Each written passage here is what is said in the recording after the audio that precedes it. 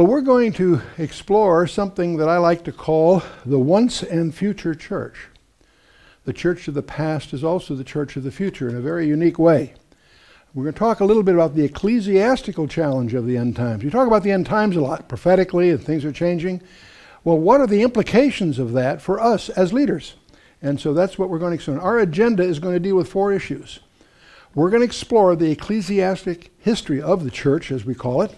We're going to talk about, more specifically, our present predicament. What makes our predicament unique today? And what then, in response to that, are our resources?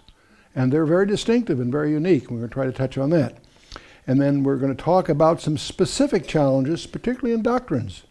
There are certain doctrines that we can relax and have different views on. There's others that are more critical. We'll try to highlight that briefly.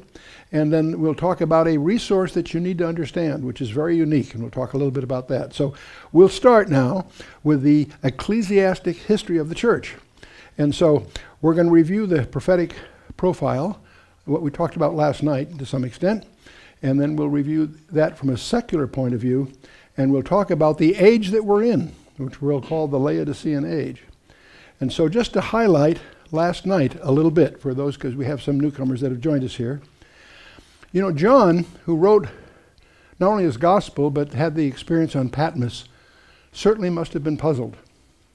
And his Patmos experience, we believe, occurred prior to his writing the gospel, by the way. He wrote the gospel at the very end of his life, interestingly enough. And he had the benefit of the Patmos experience.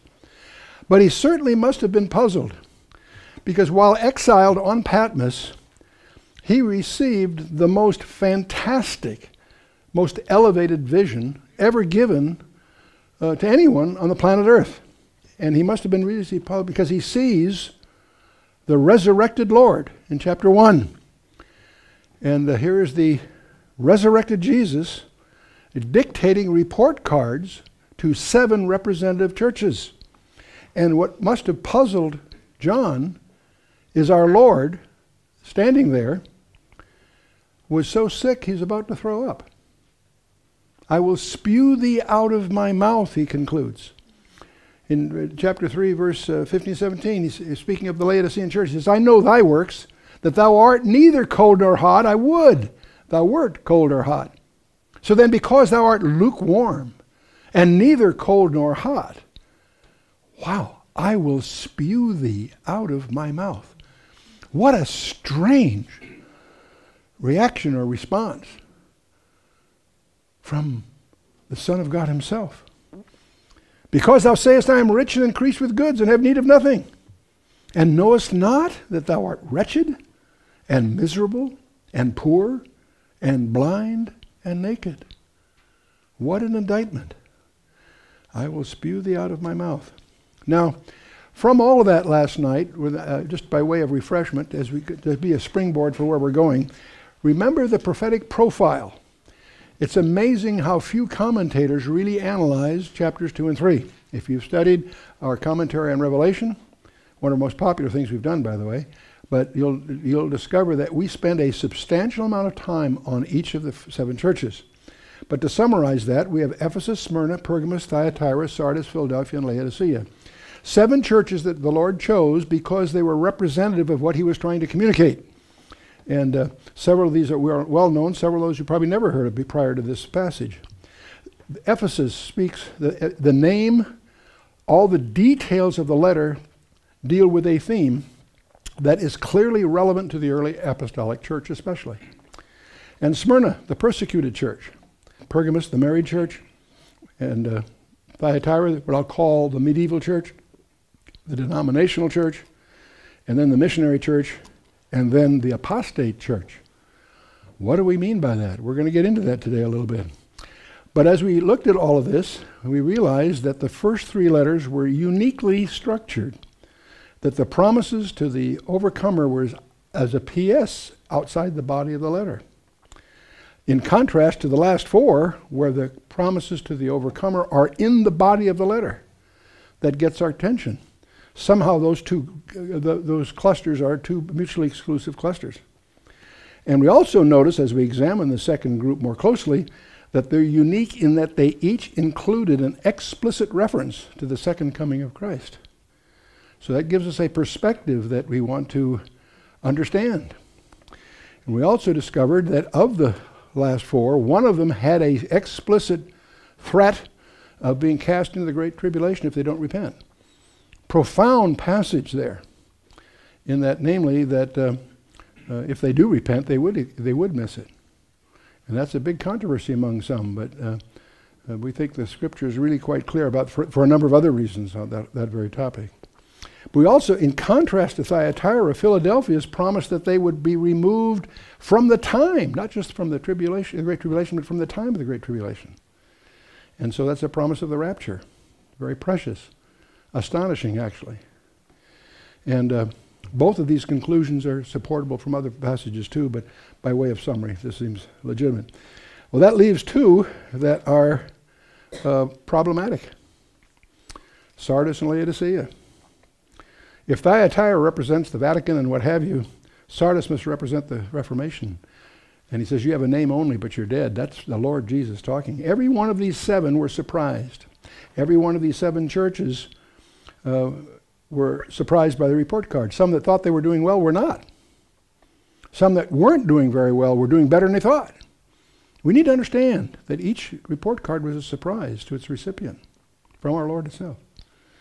But we also looked, as we looked at the structure, the seven elements, the name, title, commendation, the concerns, the exhortation, and the promise of the overcomer, were distinctive for each one. And there are two that had nothing bad said about them. Both Smyrna and Philadelphia had no concerns.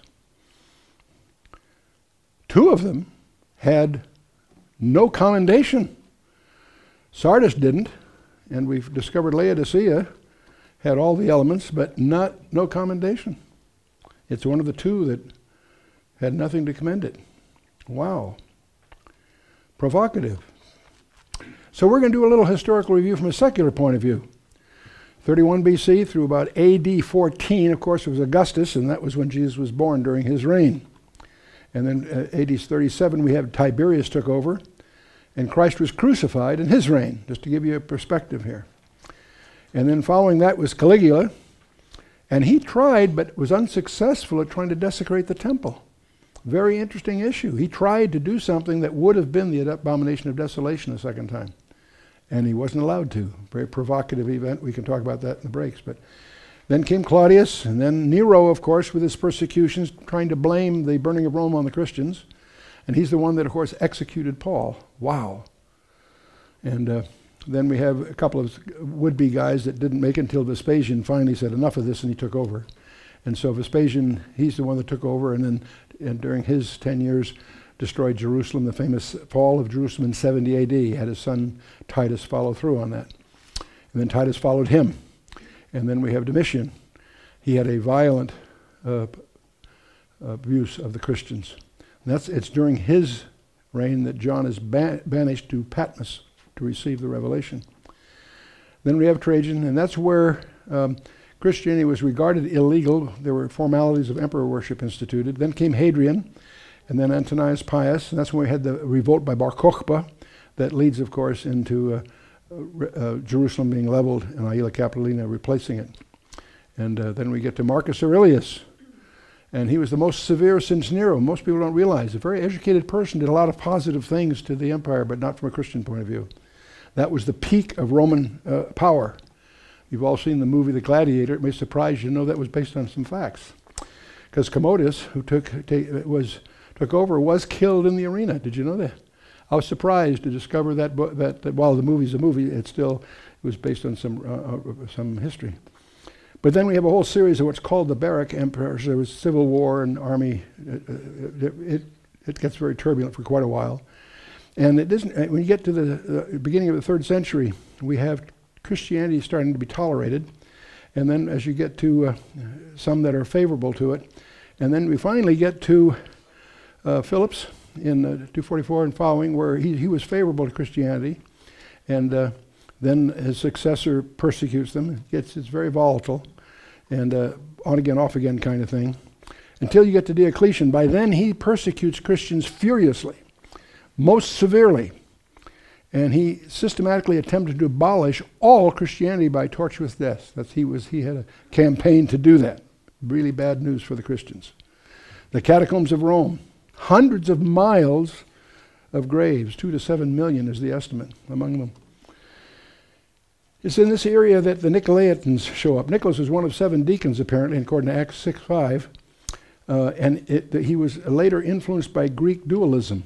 He was a deacon originally, but then he gets impressed with the Greek thing, and he developed what we call today the clerical doctrine, the idea that you have a clergy and a laity. Those things we take for granted. No, they were invented subsequently. Nikao means to conquer above others, laity, the people, conquering over the people. The concept of the Nicolaitans is what we call today the clergy. And there are 2 letters to the Clement in Rome in AD 100 and letters to Ignatius of Antioch that highlight some of this. The whole idea of elevating a bishop to be the autocratic head of the local church. That concept is something we take for granted pretty much because of history. It was actually invented back there in those early years. That leads to an era that the previous thing we called Pergamy, if you will. In 220, Origen, a very, very prominent expositor of the Word of God, he among other errors he introduced, he was heavily allegorical in his view of the Scripture. But he introduces infant baptism back there in 220. That was a new idea. And Constantine then adopts Christianity in 312. He didn't authorize the state religion, he just adopted it himself because it was politically expedient. There are 3 groups of sun worshippers that he embodied by making Sunday a holiday. That was a shrewd political move. But he did it for his own administrative reasons. But in 325, he issues the Edict of Toleration. He endorses Christianity as religion, so they came out of hiding from the caves into the silks of the court. And so suddenly Christianity is no longer illegal. That was a burden that they had up till then. Once it gets state endorsed, everything was better. No, it became spiritually worse, actually. And house churches were first, of course, outlawed. And then we have the Council of Ephesus. Mary was worshipped as the Mother of God way back in 431. And then Leo the Great was named the Bishop of Rome as some kind of super leader. And that, of course, goes on. And Valentinian confirmed as the spiritual leader of the Western Empire. And then we started a common priestly dress code in the beginning of the 6th century. Justinian then had a state-ordained church. Get the picture now. Pastors are on the state roll. Suddenly it was a legitimate profession by the state. That eliminates the spiritual dimension, actually. Boniface III was the first pope of the Catholic Church back in 607. No, it wasn't Peter. That's a myth that they try to promote. But kissing the foot starts in the 709. Worship of images and relics develops in 786.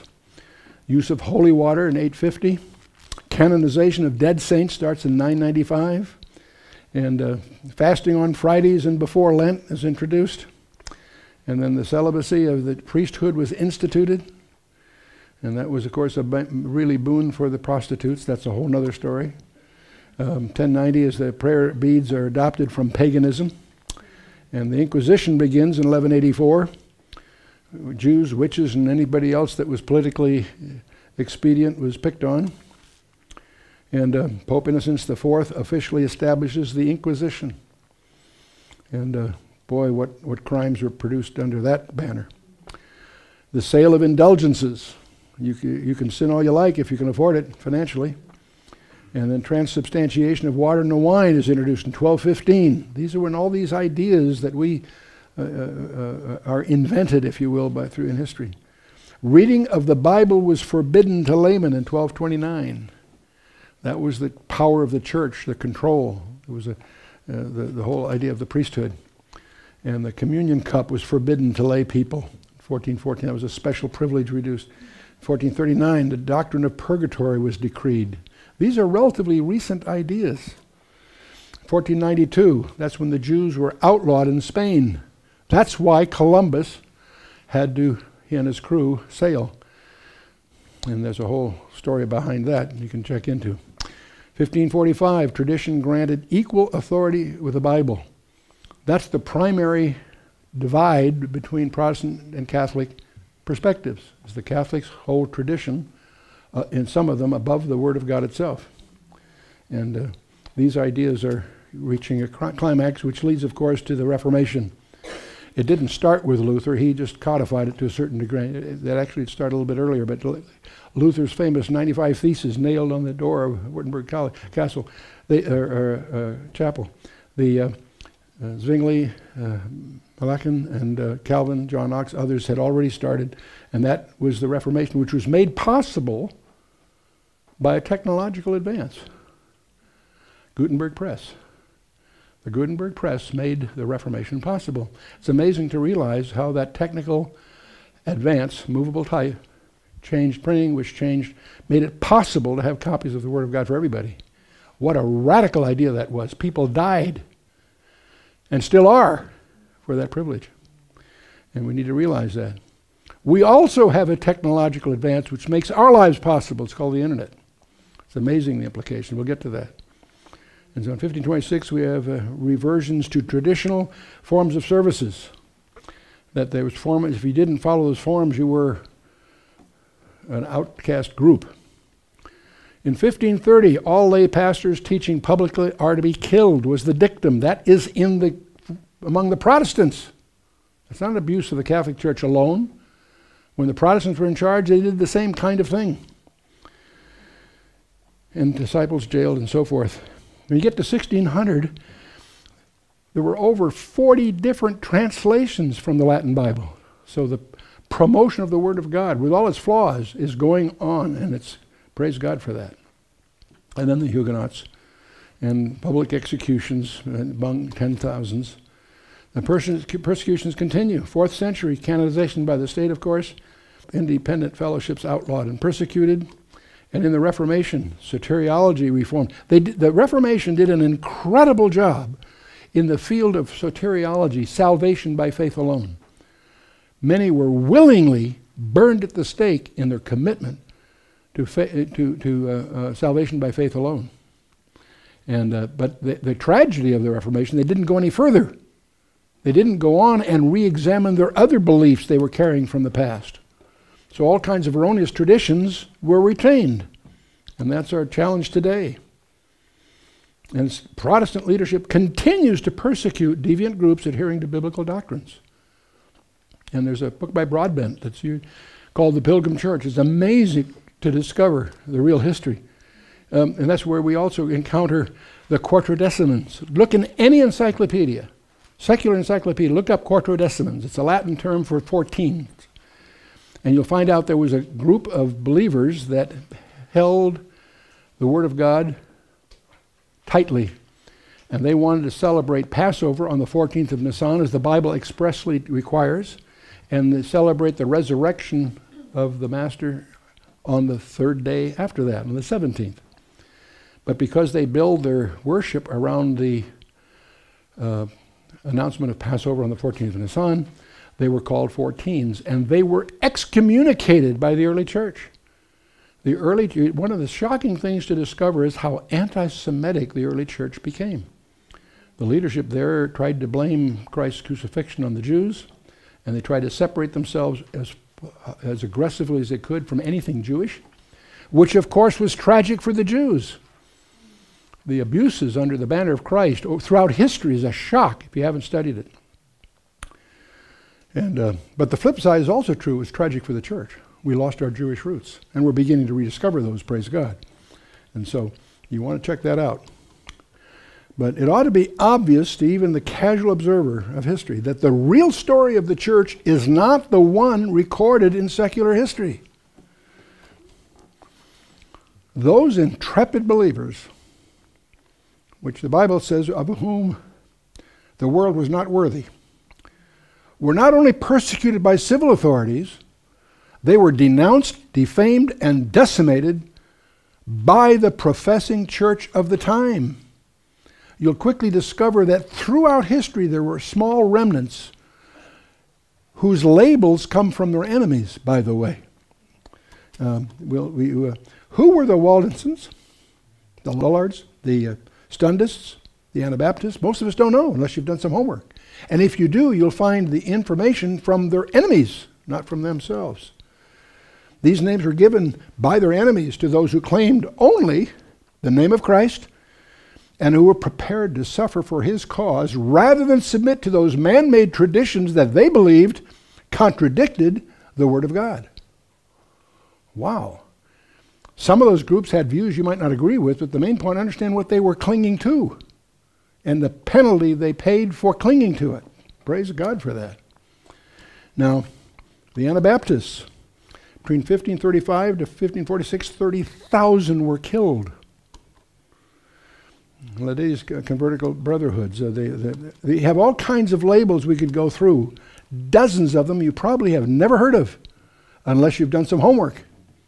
And there is a bibliography in your workbook. And of the whole list, I underscore the one I forgot to, by Broadbent, the Pilgrim Church. An incredible document. It was out of print for many years, fortunately, through the activity of Dave Hunt and some others that got back in print. Broadbent. And it'll give you the whole history of what he calls the Pilgrim Church. The whole concept of church, well, it became a building, a cathedral or a church. We use that term interchangeably. And it always involved a special day, Sunday. Show me in the scripture where that's called for. Professional leadership, a priest, a clergyman, or a pastor. The concept of a professional clergyman is part of history, not the Bible. And a special service performed for the people, ceremonies, interpretation, motivation. That model is from the 3rd century on. And a way to maintain itself, tithes and offerings, of course. And so, okay, that's a quick snapshot of the ecclesiastic history. Very superficial because of our limitation on time, but you get the flavor of it. So let's talk about our present predicament. Where are we now as heirs to all of that history? I'd like to ask you just 2 questions. There's dozens. I just picked 2.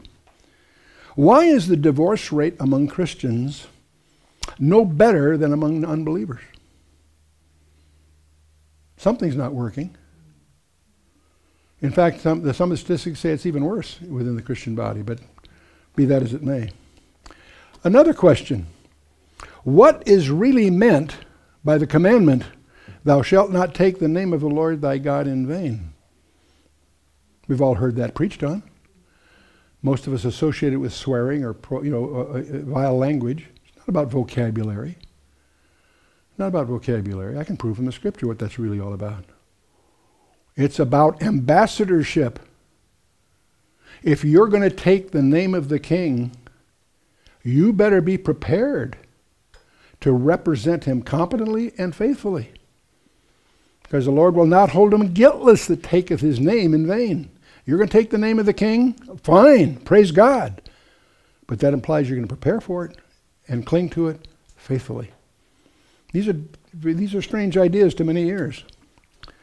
See, there is a regeneration gap that we all notice. It's by one survey. I'm not the most up-to-date on this survey. This is a few years old, but it'll be representative for us.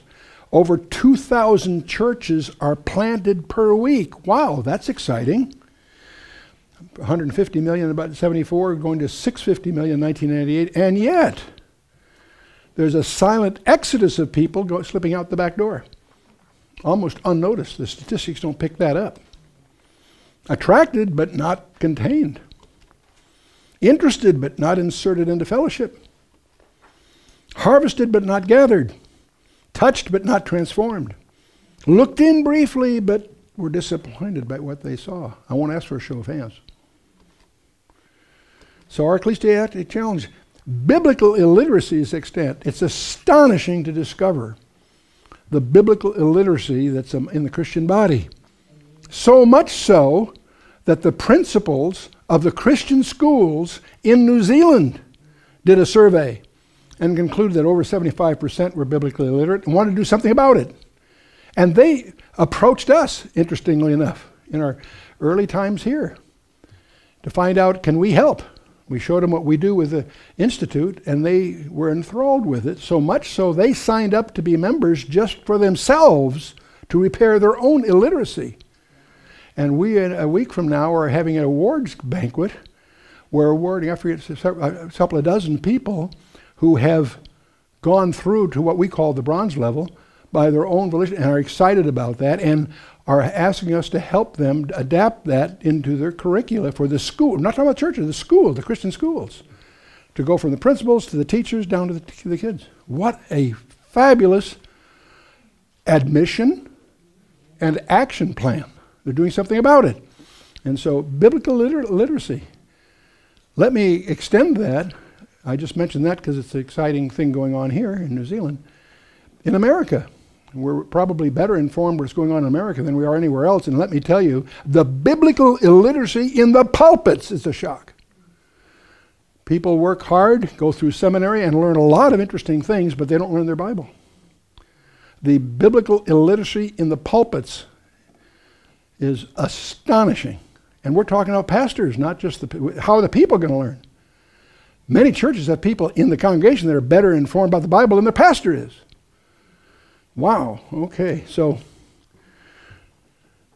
the embracement of allegorical myths. In other words, part of the problem, those that know the Bible or something about it have also been victims of what we call a soft hermeneutics. Well, that's just a figure of speech. That's just an allegory. You don't take that seriously. Really? The kingdom, the millennium, is not taught in 9 out of 10 churches. They're against it. They believe it's an allegory. They ignore the 1,800 specific references in the Old Testament and the 300 references in the New Testament to the fact that Jesus is coming back to rule on the planet Earth from the throne of David, and so on and so forth. It's astonishing that those ideas are not only not taught, they're fought against by 9 out of 10 churches. Wow. Allegorical myths. The centerpiece of Israel. One of the things we like to point out is that if you go to any pastor's study, you'll find a set of books that he got when he was in seminary called Systematic Theology. Different authors, depending on where they came from, but the table of contents are pretty much the same on all of them. Take them out and take a look at them. They have a section on angelology, a section on bibliology, all the different sections of, and there's a segment that is not in the table of contents that constitutes 5/6 of the Bible. You won't find it in any of the systematic theology publications in any pastor's study. What is the thing that's missing? Israelology, the study of Israel as an instrument of God's plan of redemption. Not Israel just nationally, no, Israel as a concept of God from Genesis 1 to Revelation 22 is not taught in the seminaries. Are we surprised that there's a vacuum, that there's a hole in their perspective? Wow. The centerpiece of Israel is a controversy to this day and will be until the rapture, when things are going to change.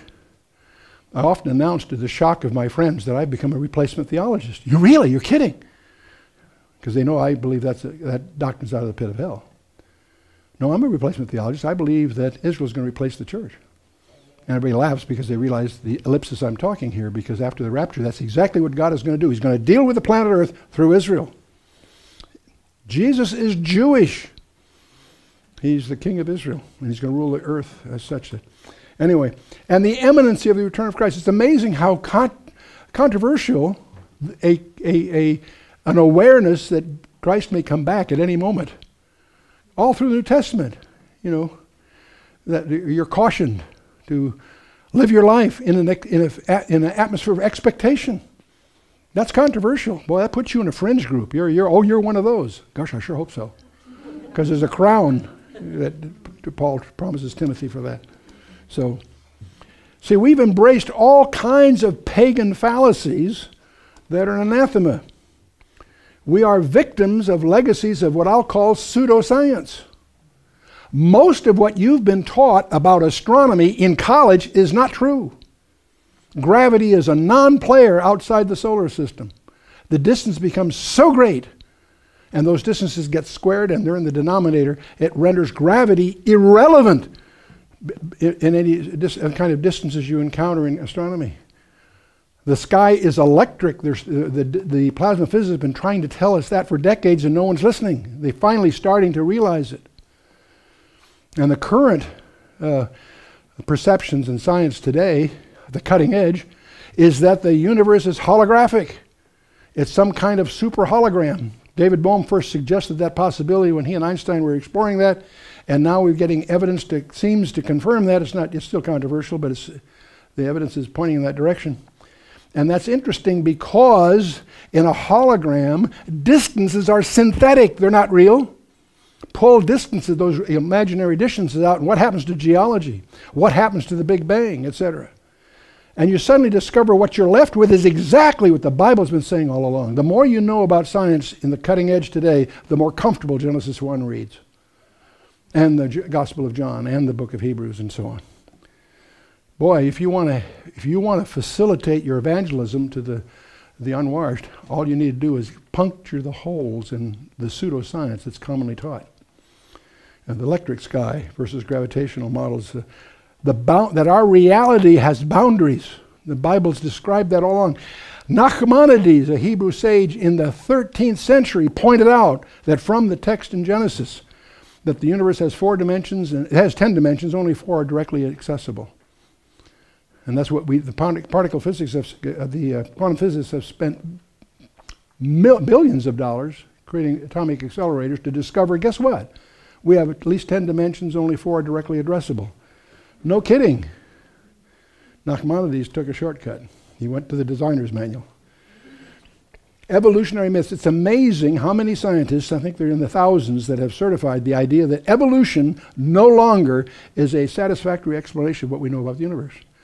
Michael Denton started that trend back in 1986 with his Evolution, a Theory in Crisis book. Michael Behe, William Dembski, and Bill Johnson and others have written 4 or 5 books have been written in the last few years that decimate evolution as a satisfactory explanation. And yet, we're not just criticizing biology. Microbiology has shattered the idea of evolution. Microbiology has proven that the entire world is digital, a digital simulation in the first place.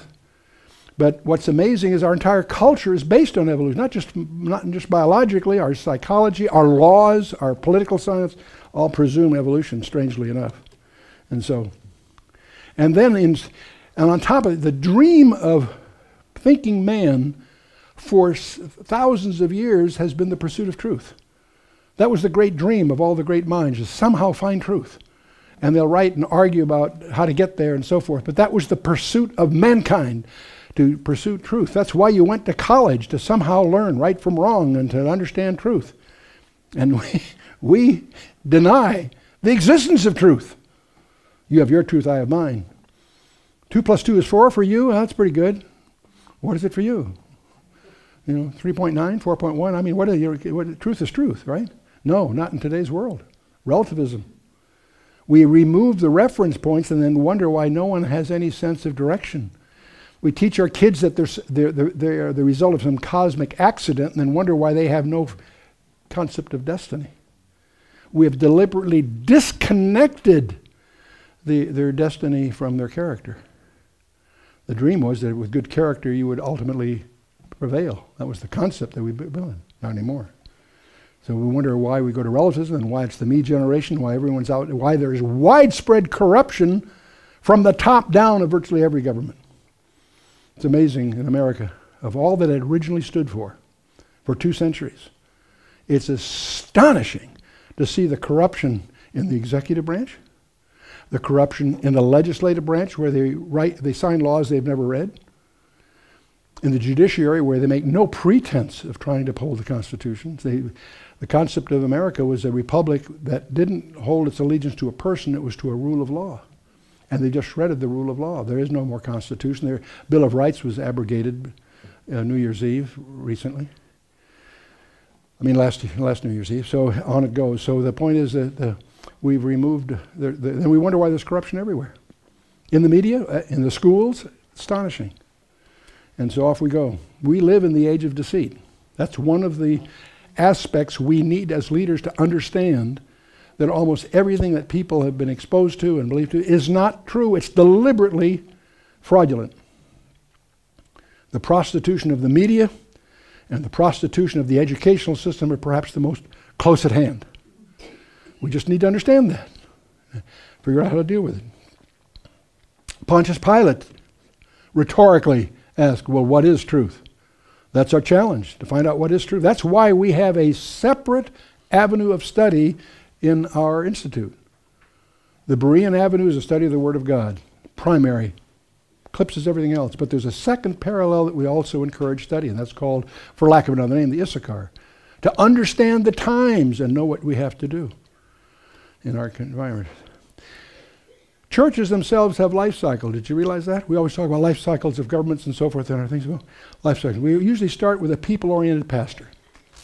A guy who has a gift, an affinity with people. He works pretty well. And pretty soon then he starts to get a following and he becomes pulpit-oriented. Ooh, start counting numbers. How many came Sunday? That's interesting. And that goes through, then pretty soon we have a building program. I know a lot of people who will join a church, and the minute they hear there's a building program, they move on to another church. And it's not that they're adverse to giving, it's just they know they're going down a path here. So that now it becomes a property-oriented, Crystal Cathedral or what have you. The model, of course, is Gideon. When Gideon had his big victory, they said, well, you rule over us. No, but I'll take your gold. And what was the result of that? The 70 heirs were killed by the offspring of the concubine. Gideon's a story of snatching defeat from the jaws of victory. And that's what's going on in some major situations in the U.S. And from the property-oriented pastorate, you then come to the power-oriented pastorate. And get on the top committees and lead a charge to change the world. I can't see any place in the Bible where Jesus advises us to change the world. The world's our adversary, not our conquest. And so we have the return of the Nicolaitans in a sense. And then you finally get to politically driven decay. And I won't ask for a show of hands of how many of you have endured the pain of a division in a church. When the pastor goes off with the wife of the youth leader or vice versa or whatever, the decay. Life cycle churches. There's an ancient, more than as many centuries old poem that's carved in a Gothic medieval alphabet on a towering ornate cathedral door right in the heart of a small town in Germany. I touched on this last night in a summary form, but I thought it would be worthwhile doing it. These were probably on that door in the days of Martin Luther and may have influenced his career for all we know. But certainly he impacted the change of history. Thus speaks Christ to our Lord. This is a translation from the German. You call me eternal and do not seek me. You call me fair and then do not love me. You call me gracious, then do not trust me. You call me just and do not fear me. You call me life, then do not choose me. You call me light, and do not see me. You call me Lord, then do not respect me. You call me master, then do not obey me. You call me merciful, then do not thank me. You call me mighty, then do not honor me. You call me noble, then do not serve me. You call me rich, then do not ask me. You call me Savior, then do not praise me. You call me shepherd, then do not follow me. You call me the way, and then do not walk with me. You call me wise, and then do not heed me. You call me Son of God, and then do not worship me. When I condemn you, then do not blame me. That's translated from the German from an inscription on the cathedral door in Lübeck, Germany. The actual said condemn. I took that out of this because I didn't want to get into condemnation in Romans 8:1 and go down that path, so I apologize to my friend from whom I get this, but we'll move on. So that's our present predicament. I always, when I think of the Laodicean age, I always think of that poem, that indictment that's there. Well, what are our resources? Okay, that's the bad news. What have we got to work with? What's our toolkit? Okay? Well, let's talk about the internet. There's lots of other things we can talk about, but let's just talk about the internet. Do you realize that all of mankind's knowledge is a couple of clicks away if you know how to use it? It's astonishing to discover what you can get at on the internet if you know how. Well, there's all this bad stuff. Yes, of course there is. I'm glad there is. I applaud that it is. I'd be terrified if someone was editing that out that didn't necessarily agree with me. I applaud its availability. Yes, I ought to filter that with some judgment, and it may have some implications for what my kids can get at. I understand that. But I applaud its availability. Everything you want. You want to find out the floor plan of your neighbor's house to burglarize it? You can find it. I'm not saying you should, but I use that just to get your attention, okay? And we have major conferences of hackers who take pride in getting through any firewall. So understand that there is some challenge out there. There's an area called cyber war that's probably the primary front these days. And when China gets into the White House inside records, as they did a few weeks ago, that gets everybody's attention. And it should, because there are remedies. There are, just like every, weapon and counter weapon. That's part of that's what the Association of Old Crows is all about, and so forth. Those are the electric counting measure guys and so forth. But the point for us is the Word of God has never been more accessible. You think the Gutenberg Press was great. You can get at the original language in Greek or Hebrew without knowing Greek or Hebrew. You put your little arrow on any word in the English and up pops a little box. It'll tell you what the actual original word was in the Greek or the Hebrew, what parts of speech, plural, singular, and whatever. It'll even diagram the sentence if you ask it to. And the software to do that is free of charge. If you haven't discovered the Blue Letter Bible on the internet, that's just one of many options, but it's one of the best. You have hundreds of commentaries, hundreds of dictionaries that's available to you about anything, and it's all free of charge. The Word of God has never been more accessible. You, in 20 or 30 minutes, can do more at a terminal than a pastor used to be able to accomplish in 6 weeks of full-time study, if limited with manual lexicons, and because it's word searchable, and it's searchable in English, or it's searchable in the original language. It's on it goes. And there are some very worthwhile, very expensive packages you can buy. You can get them free, and they're perfectly adequate. Most of our staff uses stuff that's free of charge. Some of us use stuff that would cost you $10,000 if you had it all. And we get it all because it's given to us for various reasons. So I'm not advocating that. I'm just saying I want to acknowledge that there are some packages around that are very, very worthwhile. And they're worth the money. They cost hundreds of dollars. You don't need those, though. You can get what you need with eSword, which is a giveaway, and so on and so forth. Now, the information appliances are unparalleled. Most of us carry 5 or 6 Bibles around in our phone, and they're word searchable. Try doing that with the Schofield. Unbelievable. And many of us have our weekly or daily Bible study automatically uploaded, so it's there when we ask for it. It's all done automatically. There's ways to do that. Find out how you can get that done if you don't know how. But there's something else that may be even more important than anything I've said so far. And that's the power of small groups. That's I always want to see what Satan attacks. And he attacks small groups. Gets the pastor concerned about the heresies that might occur in the neighborhood, as if he's the guardian for that. Power of small groups. I have studied the Bible for over 65 years. And the place I invariably see people grow is not from a 45-minute sermon once a week Sunday morning. It's from meeting during the week in a small group, studying the Word of God, not just meeting because it's fun.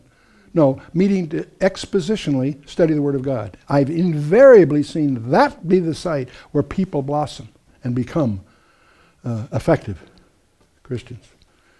See, we live in a theater of miracles. The sovereign ways to make wine out of water. We saw that happen back, right, John? To make donkeys talk. That's my favorite line I use. If God can use Balaam's ass, he can use Chuck Missler. To make water flow from a rock twice. Twice. To part the sea on several occasions, not just at the... Anyway. To use ordinary people to accomplish extraordinary ends. That's the whole biblical tale then and is today. It is today. So it's a call to get back to basics. What is the church? Nothing that we've said so far this morning comes close. The church is the secret and powerful society of the redeemed. That's what it is. It's a place where people can literally see the body of Christ. Not simply touched by an abbreviated gospel of evangelical blitzkrieg of short duration. A guy comes to town, he's very articulate, he's got the things, and we have a crowd get together, and a lot of people come down and make a commitment, and then what happens? Less than 1 or 2% are in church a year later. No, we want to return to the New Testament. Simplicity and its authenticity. That's what we're here for. You have spent money to come here to this conference, and you've traveled a long way. And what is the call? To get back to basics. That's basically it, what we're going to deal with here. But that may surprise you in what way. And there are no models. I'm going to show you one model, but it's not quite the same thing. Let the Spirit lead as He wills is really the banner that we want to fly here. How did it all started? A group of 12. A group of 12 along a seashore. That's where it started. The birth of the church itself was in a house at Pentecost. That was in a house, believe it or not. Acts 2, check it out. The early church always met in houses, and in your notebook there's a whole list of these verses. You don't have to jot them down. They're in your lap with your workbook. Check them out. It's a very, very insightful discovery for many. And as a persecuted church, which it was, even before the resurrection, they were in closed doors, terrified. It was the only safe way to meet then, and it's going to be again. Some of us already are beginning to see the pinch of neighborhood restrictions or what have you. That's coming. Not just in America, all over the world. The home church is the survivable one. Home fellowships. That was the original form of fellowship. All instances in the book of Acts were in homes. Formal churches, as we think of them, were invented in the 3rd century by the state. Home fellowships were ostracized by the medieval church, of course, under penalty of death. By the Reformed churches. After the Reformation, the same kind of power grasping occurred among our venerated leaders. And to this very day, many churches try to stamp out home studies or twist them or somehow regain what they feel is a loss of control. Really. So obviously home churches are also, the reason we're emphasizing all this isn't only because it's more effective anyway, but it's also the only viable form for a underground church. One of the reasons that we are meeting is because we believe that all of us in this room increasingly will experience, as the years take off, increasing restrictions in our ability to worship, our ability to fellowship. Yes, and even our ability to pray. In America, it's illegal to pray in public. They're trying anyway. The advantage of small groups. Disciplined multiplication. When a group gets more than 12 or 20, whatever, split into 2. That's called mitosis. It's the most effective form of biological growth, is mitosis. And it's free of any growth barriers. There's nothing that prevents your group going from 12 to 20. But when it gets to 20, think about 2 10s. And that gets exponential as you start thinking about it. It's not linear, it's exponential. That's exciting. And the participants are more involved. They're not in a spectator sport. If you're attending a group here, if it gets any larger, it becomes a spectator sport. It's small enough here when we have a break, we can ask questions of each other. Hey, what do you mean by that? Oh, have you seen this? Or hey, there's interaction. Can you imagine? You're participants, not spectators. That's profound.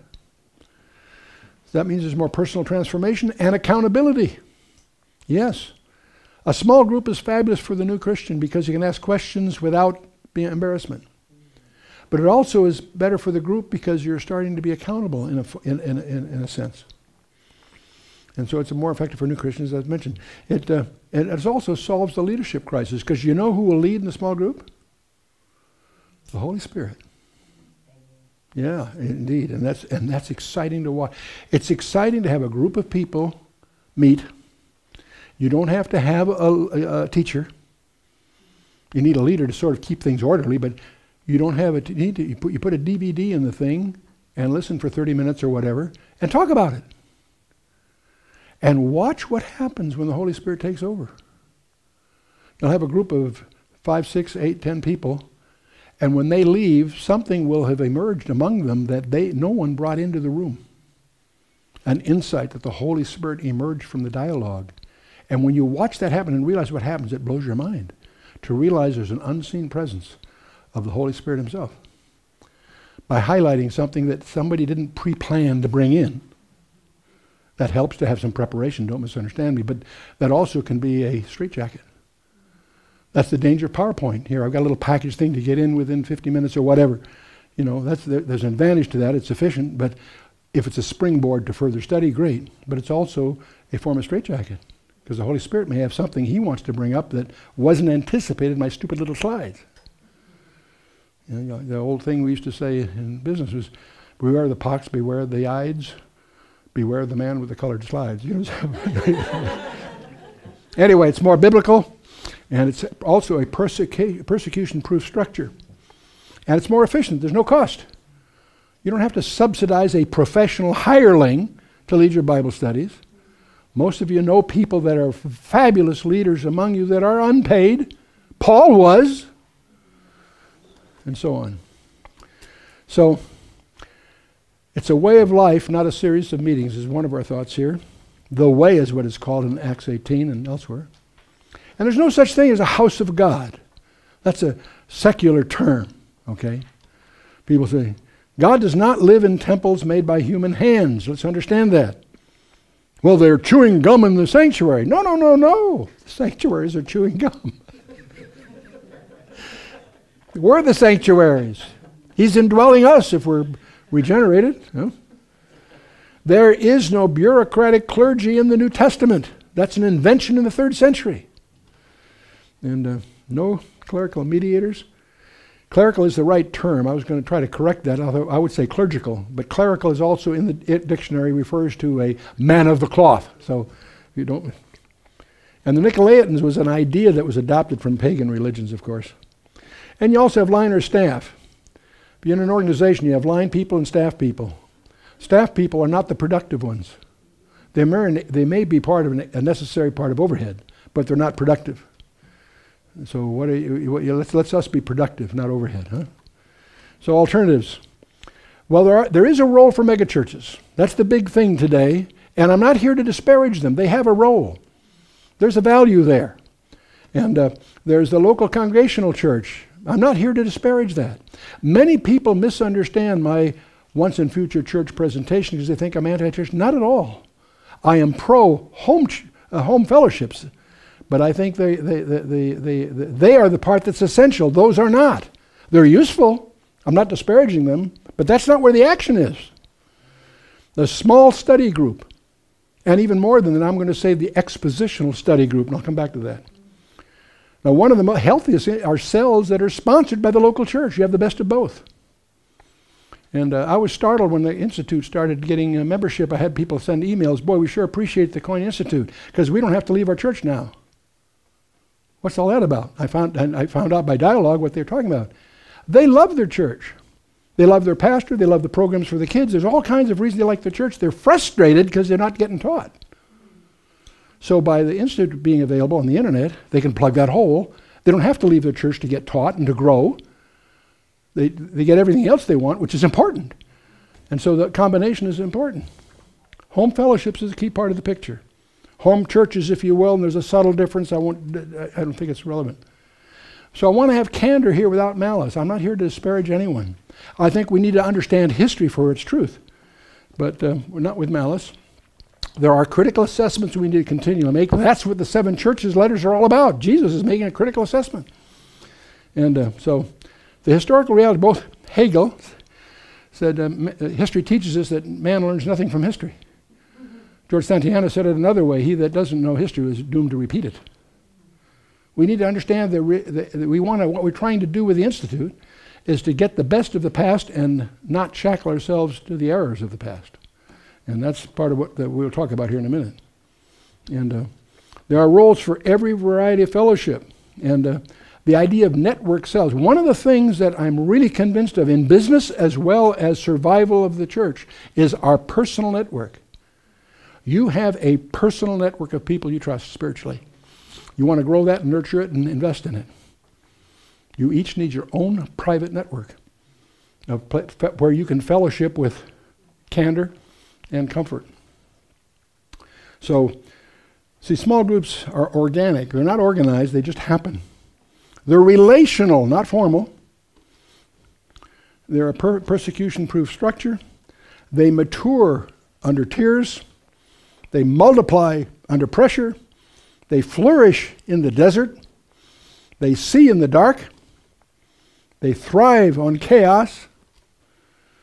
And the only boast they make is the Lamb, our King, or the Lion if you prefer. Now there are some issues here. A small group may have a specific goal that you need to understand. And it isn't necessarily evangelistic. Oh boy, we got 6 people came over at the house the other night, and 3 of them accepted Christ. Praise God, that's wonderful. I'm not knocking that, don't misunderstand me. But that may not be the reason you're meeting. Everybody presumes that the reason we meet and get a neighborhood group together is to lead people to Christ. Not necessarily. That isn't necessarily the best way. It may be a good way, don't misunderstand me. I'm trying to point out there may be a much more important role for that group to be meeting, and that might be discipleship. There are some groups that have learned that it's important not to have newcomers. A friend of mine was visiting Korea. A doctor he knew there, and he was there. He said, would you like to come to our home fellowship? Oh, I'd love to. You know, particularly Warren Duffy's experience. He said, well, I'll call and see if I can get permission. Okay. So he calls the leader, and they normally pray about it before they bring a newcomer, but they made an exception and let him come. Oh, that's great. So they got in his Mercedes and they drove an hour. It wasn't in the neighborhood. It was all a group of doctors. They all had something in common beside Christ.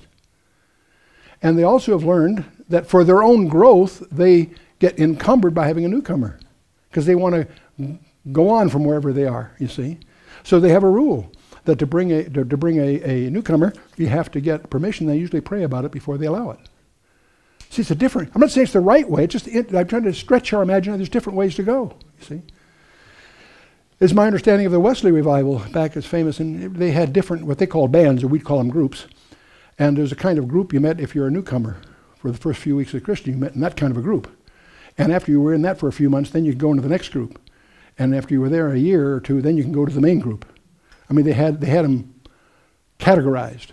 Some of them were co-ed, some were not, men only, women only. They had them split. They had a whole program that they laid out, which is, I'm not advocating necessarily. It went very, very healthy. They had, I think, 1 in 30 in Britain a member of that all before it all fell apart.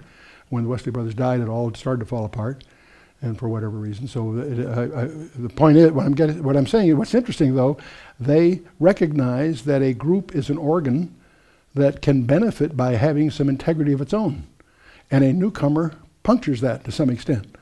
So there's ways to deal with that. Have 2 different kinds of groups, whatever, you can work that out. But the point is, the mission is relevant, and the leadership here. It's nice to have prepared teachers, but it's not hard to be prepared.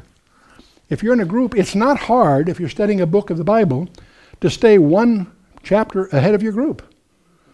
You spend the weekend doing a little study, so that when Tuesday night or whenever it is comes by, and you met together, you've done a little bit of homework. You've got at least some questions to ask. You don't have to have all the answers.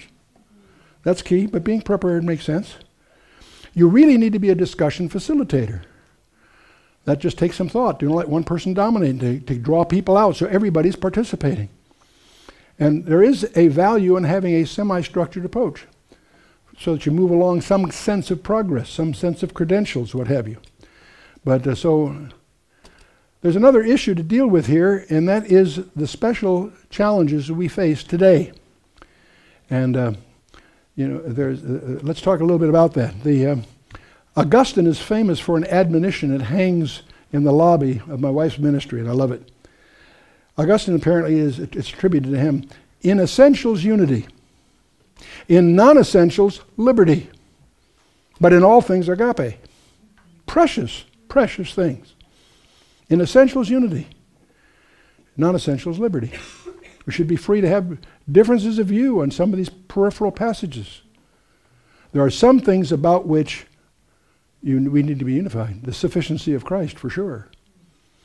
And there's a few others. So what are essentials? Well, the Trinity is one of them. That's important to understand. The Trinity from the Old as well as the New Testament. Crucial concept. That's an area we need to really be comfortable that we agree on. And the ultimate in all that is the sufficiency of Christ. To try to add to what he did is blasphemy. We need to understand that. Crucial. The sufficiency of Christ. He not only was God, he was also man, complete in both cases. And the gospel. Most people cannot define the gospel. What do you mean the gospel? Good news. What do you mean good news? You can't do this and you can't do that. That's good news? What are you talking about? What is the gospel? No, the gospel is defined in 1 Corinthians 15, first 4 verses. Paul defines it for us. How that Christ died for our sins, according to the Scriptures, that he was buried, he rose again the third day. Period. That's it. No mention of miracles, no mention of his teachings, no mention of his example. No, no, no, no, no. It's what he did is the gospel. He did it all for us. God, the extremes that God went to on our behalf is the flabbergasting good news. We need to understand it. And what's disturbing about that is that you can't find it in churches. Find a church that preaches the blood of Christ as our basis for approaching the throne. Wow. Really? Yeah. The gospel. We need to understand that. Basic stuff. The other thing that we tend to emphasize is what's called hermeneutics. Hermeneutics is a fancy word for your theory of interpretation. If you take the Bible seriously, literally, you have a different outcome than if you sort of figure, well, some of it's the Word of God. If you have that attitude, then you're being the judge of what is and isn't. No. In the 65 years I've studied the Bible, many, many times throughout that history, I've had to change my view as I learned. But it's always been in the direction of taking the text more seriously than before. And that's caused me to be an extremist on that point of view. I don't believe there's any synonyms. I think two words can be synonymous and they mean almost the same thing. Watch out for almost. There's a gap in there that can be a treasure if you discover it. Hermeneutics is our primary cornerstone of everything we do. And I'll talk about the epistemological cycle before we're through. And so there are some major challenges here. There are some specific doctrinal challenges. What about replacement theology? I can walk into a strange church being there the first time, and if I find out how they feel about Israel, I know a lot about their hermeneutics. Do they take Israel seriously? That doesn't solve all the problems, don't misunderstand me, but at least that's a litmus test that covers miles, if you will. The gifts of the Spirit. It's astonishing to me to discover some of the most conservative seminaries in America are tremendous in what they have a history for, and yet they're totally blind about the gifts of the Spirit because of the abuses in that area. The gifts are for today. How do I know that? Because it says so. In Acts chapter 2, they had the gift of tongues being given. And Peter quotes Joel chapter 2. This is that which Joel predicted would come.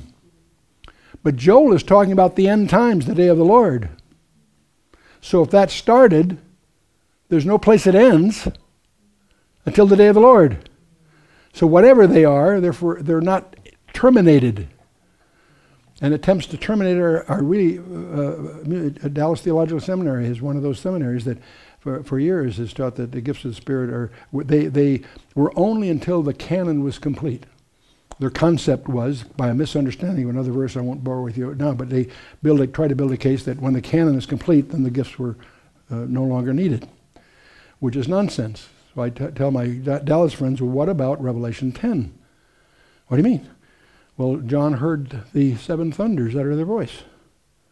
And he heard what they said he was about to write. He said, see, thou do it not. So he knew what they said. He was about to write it. But he was forbidden to write it. Why? My premise to them, I say, well, that's because the canon is not complete until he does.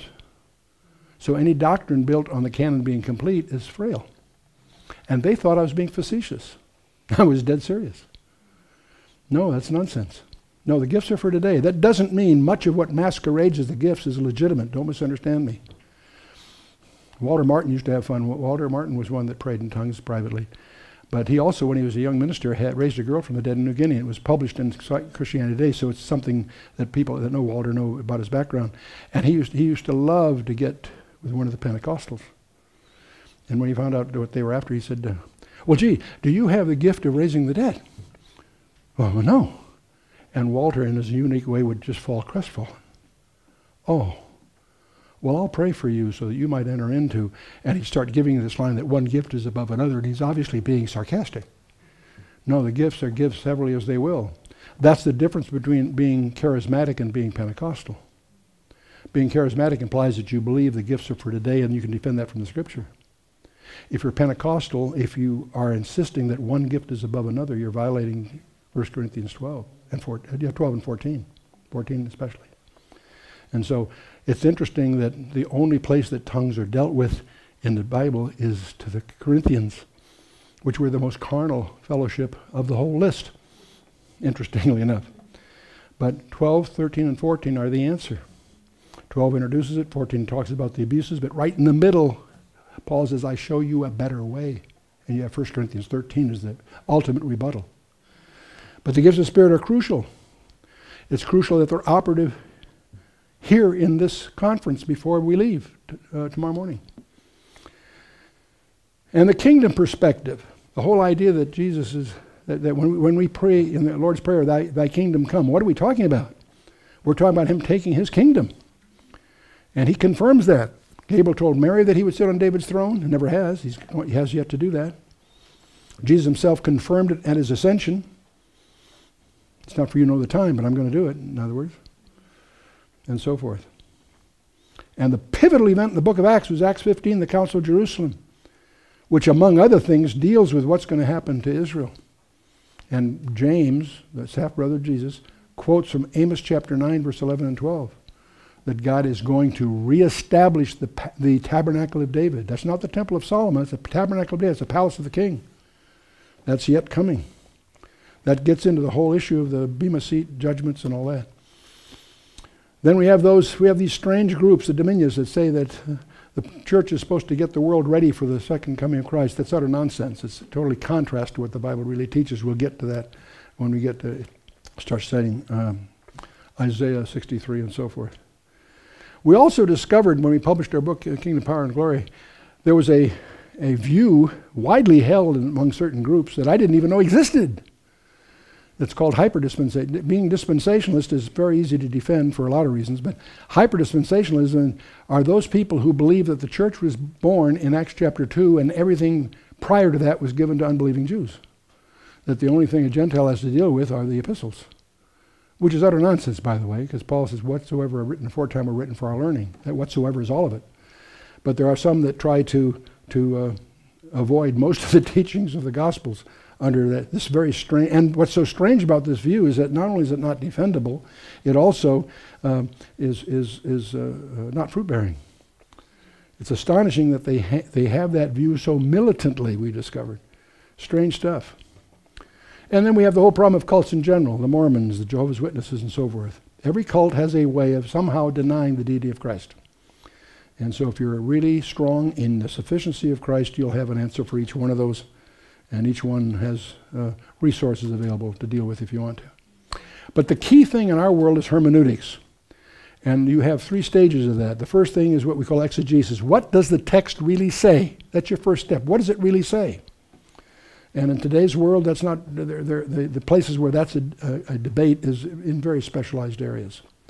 What you really then move into is what's called exposition. What does the text mean? And it's my strong admonition that if you have a home group and that you take a book of the Bible and go at it verse by verse, chapter by chapter, and just see what it says and exposit it. It's an expositional study. And of course, what comes out of that is homiletics. How do you apply it to your walk? That's the so what question. So what do I do about it? And that's usually a very practical thing that will emerge from the discussion. How do you handle difficult passages? There's a whole bunch of things that we suggest, but one of the first things to do is You don't have to take sides in a small group. You find something that has a difficult passage, no problem. Don't feel you have to resolve it. The Holy Spirit will resolve it in His own way, in His own time. He will. And one of the secrets about doing that is simply put Jesus Christ right in the middle and see what happens. If there's a knot, you'll discover it just unravels. These weird little rules in the Old Testament, you wonder, what on earth was that all about? And when you study it, you discover it's all about the Messiah. The cities of refuge are all about the Messiah. Most people don't realize that. And we could go on an example, but that gets us into all the side roads. Expositional teaching. The whole counsel of God. We have a strong affinity for architectural issues. You want to study the whole counsel of God verse by verse, chapter by chapter. And what I encourage you to grasp is a recognition of the systematic design of the total package. Once you begin to realize that these 66 books are an integrated message, deliberately designed, every detail there deliberately, it changes your whole approach. And you suddenly see how it all fits together. And you only get that with expositional teaching. Anybody that's an artist knows exactly what I'm talking about. If you do a painting, you know that every dab of color on that canvas affects every other color. That's why artists typically try to cover it all with at least some tentative suggestion, and they gradually make it more and more specific. But every dab of that brush affects every other part of the canvas. That's what an artist discovers, and it's intrinsic to his craft. Well, the same thing's true of the Bible. Every verse impacts and is impacted by every other verse. You need to understand that. It's a fabric. And every verse impacts every other one. And every verse in the Bible reveals something about Christ. Where's Jesus Christ in the Bible? On every page. And I believe I could even defend the idea it's on every verse. It's all about Him. He says so in Psalm 40, verse 7. The volume of the book is written of me, He says. That's quoted also in the Epistle of Hebrews. There is a place for topical teaching. Most people like to take a topic and teach it. That's very hazardous. That focuses on specific doctrines or problem areas. And that will happen. I'm not disparaging it, but I want you to realize the caution when you do that. Because you run some risks by doing that. It can be hazardous. Because you can take an extracted segment that involves editing, and it will reveal biases. And they're always there. So understand that. When you're going verse by verse through the whole Bible, you constrain yourself pretty much to what the Bible is saying. When you take a topic like the Holy Spirit or baptism or the Lord's Supper or some topic, it's a worthwhile topic, but it's hazardous because you can exclude segments that you didn't mean to include. And you can result, what they say, majoring on the minors. You can take something that's less important than the total thing and spend your life. There are people making careers of a verse, you know. Long-term values. If you have a long-term perspective of the Bible, you will lean toward expositional approaches. Take a book, any one of them, go at it verse by verse, chapter by chapter, and you're on safe ground. And you probably have heard me do this before, but when you find a verse that you don't understand, rejoice. Get a note, get a journal that's going to be secret, your own private thing. Find a page, put down the reference, and try to write what confuses you about that verse.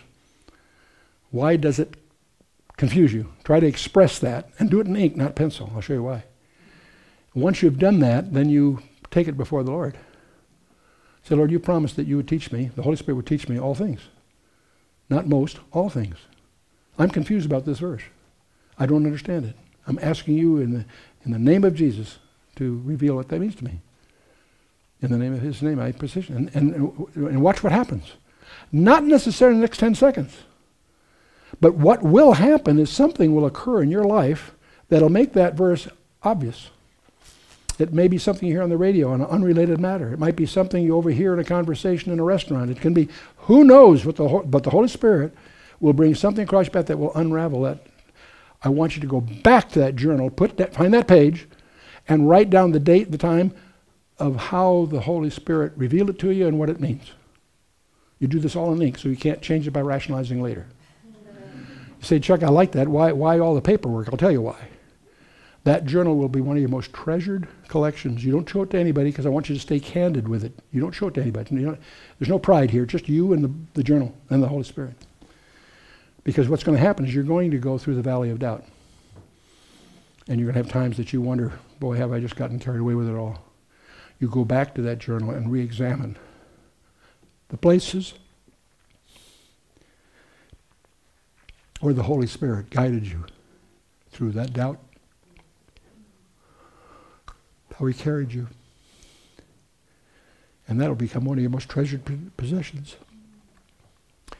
Hermeneutics, there are several levels. There's the literal, this in Hebrew. The Bashat is the literal sense, of course, of the text. The Remez is the hint of something deeper. The Darash is the homiletics, the spiritual message that's there, the practical application.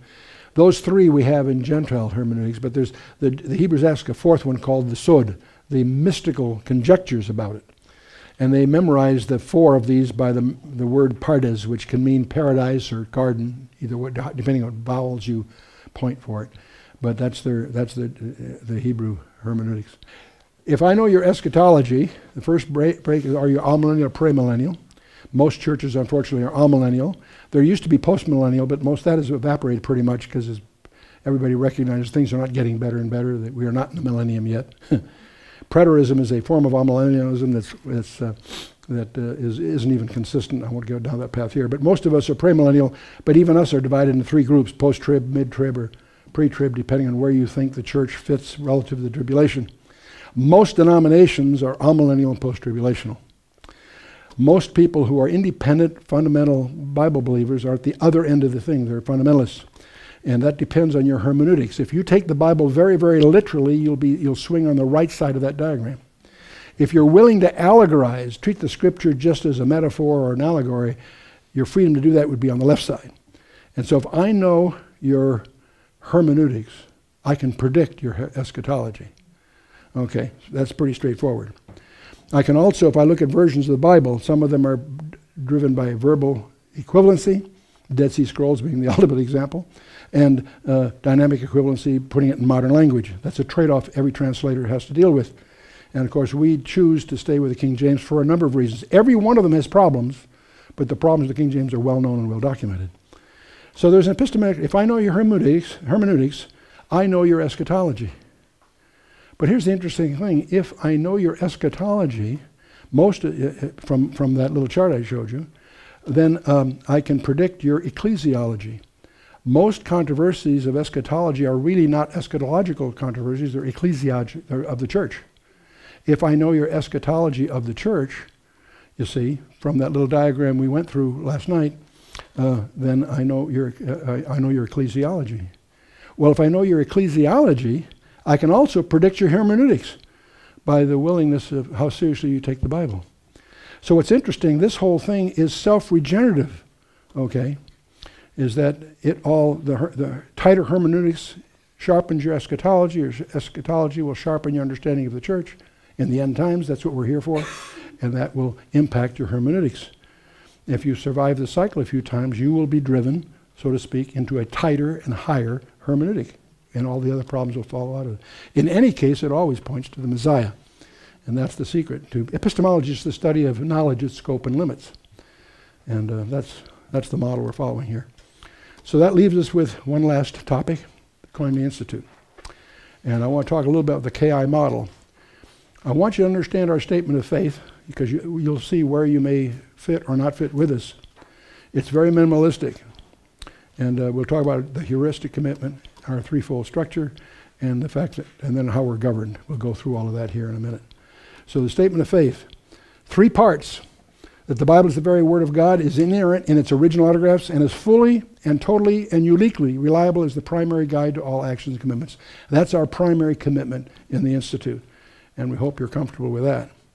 Second one, that Jesus Christ is God incarnate, became man to fill a destiny in our behalf, was crucified, buried, and bodily resurrected, is presently seated on his Father's throne, and will soon return to establish his kingdom on the planet Earth. Very simple. And that last phrase will exclude 9 out of 10 churches, strangely enough. And the third, and I'm not sure about the statistic, that's just a horseback guess. But the third one then is that in the meantime, the Holy Spirit is uniquely active in pursuing his mission in calling, equipping, and empowering believers, and is essential for any and all the pursuits of the Institute to be fruitful and effective. That's it, period. There are a lot of people with whom we would disagree that are perfectly comfortable under that umbrella. That means we have non-essentials that we can have a lot of joy over. So everybody knows about Koinonia, our publisher, but the Koinonia Institute is a relatively new creation that God has done for just such a time as this. And I want you to understand the three legs of that stool. Berean, Issachar, and Koinos, we call it. Berean, of course, is after Acts 17:11. That's been our trademark for 4 or 5 decades. Receive the word with all openness of mind, but search the scriptures daily to prove whether those things be so. But the second one is a different pursuit altogether. To be like the sons of Issachar in that they understood the times and knew what their country had to do. And we've discovered the resources and tools of those two avenues of study are antithetical. In the Berean avenue, we know the Bible's true, the challenge is to understand it. In the Issachar, what we're dealing with are intelligence reports, news clips, what have you. We know they're biased. We know they're not true. The trick is what is really true. Different set of tools, different resources. Those two should go in parallel, we believe. Berean being dominant, of course, but Issachar needs to accompany it. That's what makes us distinctive from a seminary or a Bible college, is the existence of that second avenue of study, in side by side. And that all leads to action, which we call the koinonos, which is the term for fellowship and communication.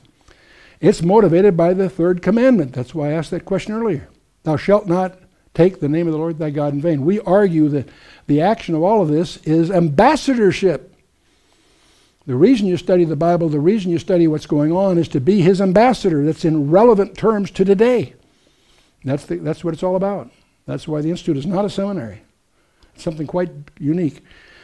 We encourage the members of the Institute to balance all three of these, not to become a specialist. Yes, you know your word, but yes, you also know what's going on in the world, and yet you're committed to a calling of some kind. And when you've got to the first level of all three, we award it with a trail marker we call a bronze medallion. When you get to the second level of all three, you get a bronze and ultimately gold. But our goal is not a gold medallion. It's a golden crown on a glassy sea. These are just trail markers to make it fun, to make it feel that you're making some progress here.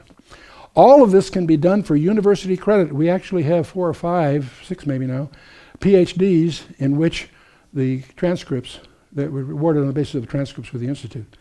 They're increasing. We don't give the degrees, the universities do, but they do it on the basis of the respect for the work product that we're dealing with from the Institute, and for that's worth. So they're trail markers for diligent, and that's why we have these medallions. They're big and clumsy, and we only use them at certain ceremonial occasions. But for such a time as this, are you saved? Praise God. Well then, have you discovered your calling? And that's what we want to deal with for the rest of this day, by the way, to help you discover your calling. Are you in a fellowship that's committed to preparing you for that calling? That's the question. What have you invested in that preparation? I'm not talking about dollars, your time. What have you committed to it? What has it done to your priorities? Ooh, that's an interesting question. Give you a chance to think about that later today. How are we governed? Many people don't really understand this, and that's part of our mission next few weeks to go up there. We have some annual meetings from all over the world to come together. We're going to solidify some of these things.